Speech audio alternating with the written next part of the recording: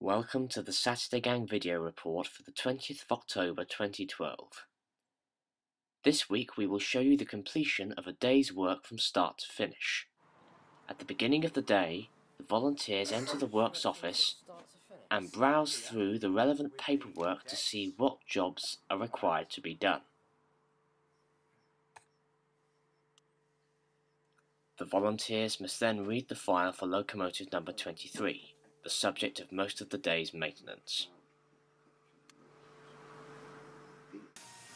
But before the work can begin, it is necessary to take a look at the not-to-be-moved system.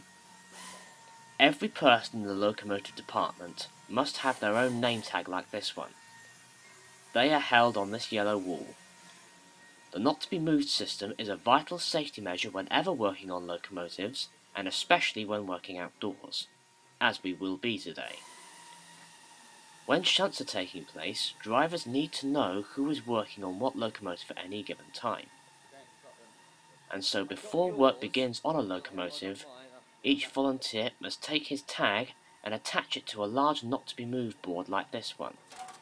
The not-to-be-moved board is hung out on the end of the line of stationary locomotives for the driver to plainly see. And now we see the name tags being attached to the not-to-be-moved board. We all know who's working on these locos now.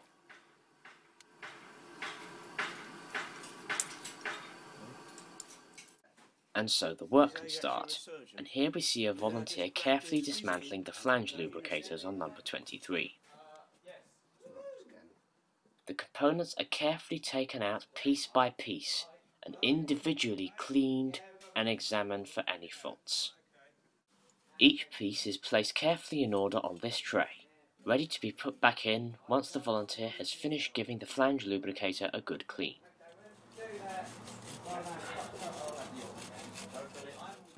Whilst underneath the locomotive, two volunteers are hard at work cleaning down the spring hangers with the use of a scraper and some oil. This is to keep it lubricated and free from any dust while the locomotive is left for a long time. Meanwhile, of course, there is lots of other work going on in the shed. This volunteer is retapping nuts, presumably to be reused on number 376, our Norwegian locomotive. Also here, a fusible plug from our number 3 Terrier locomotive Bowview could be seen receiving some preparation for a future washout.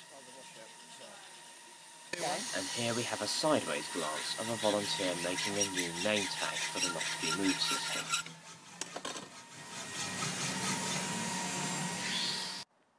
Back out on number 23, we can see this newly threaded washout plug being applied with graphite grease. Along with all the other washout plugs in the smoke box, it is now being loosely reinserted into its rightful place in preparation for when it can be securely tightened.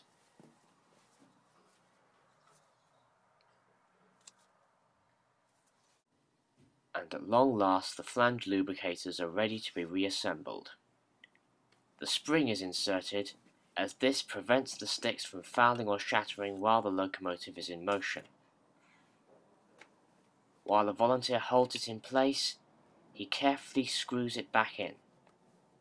This will keep the entire mechanism securely maintained and fit for service. With all four of the flange lubricators put back together, there is one final thing which needs to be done before the job can be considered truly complete.